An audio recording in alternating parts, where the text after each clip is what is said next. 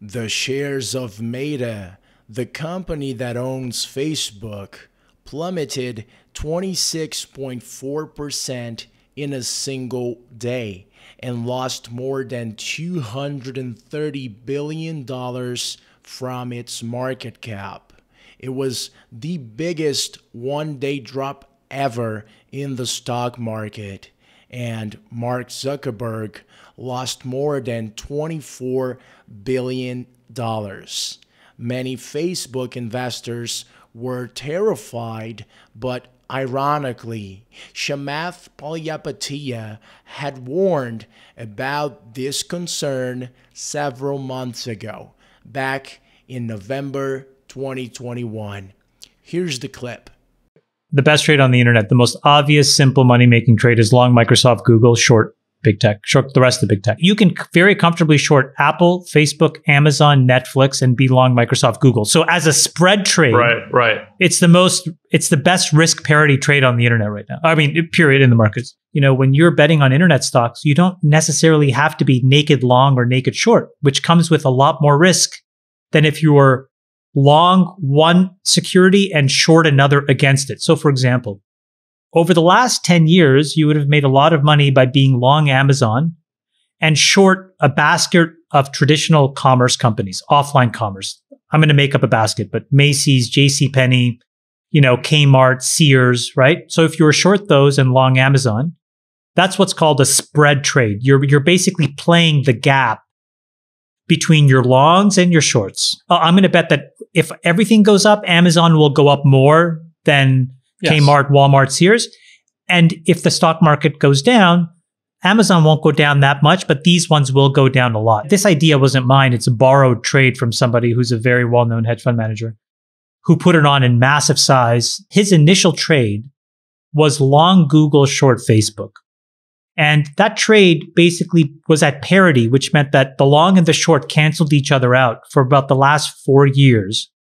Until the last year, it completely blew out and it returned about 85% by being long Google, short Facebook. The bigger trade at scale is actually long Google and Microsoft and short the rest of big tech. The safest company on the internet today is Google because they're both a platform company.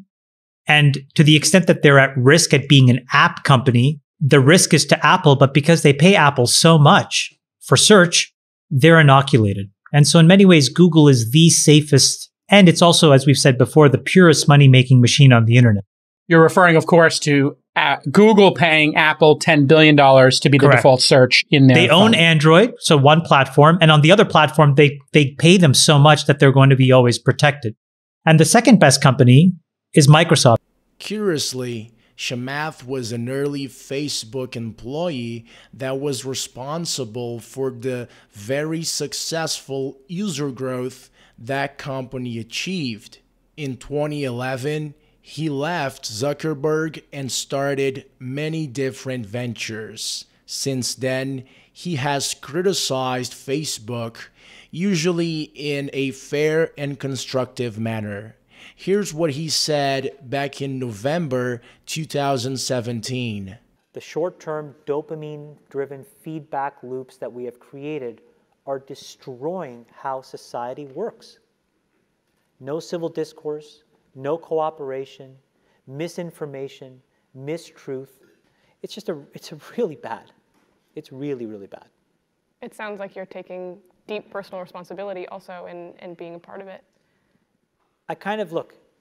I did a great job there, and I think that business overwhelmingly does positive good in the world. Where I have decided to spend my time is to take the capital that they rewarded me with and now focus on the structural changes that I can control. Ironically, the reason why Facebook is struggling so much at this moment is that they actually missed their quarterly earnings estimates.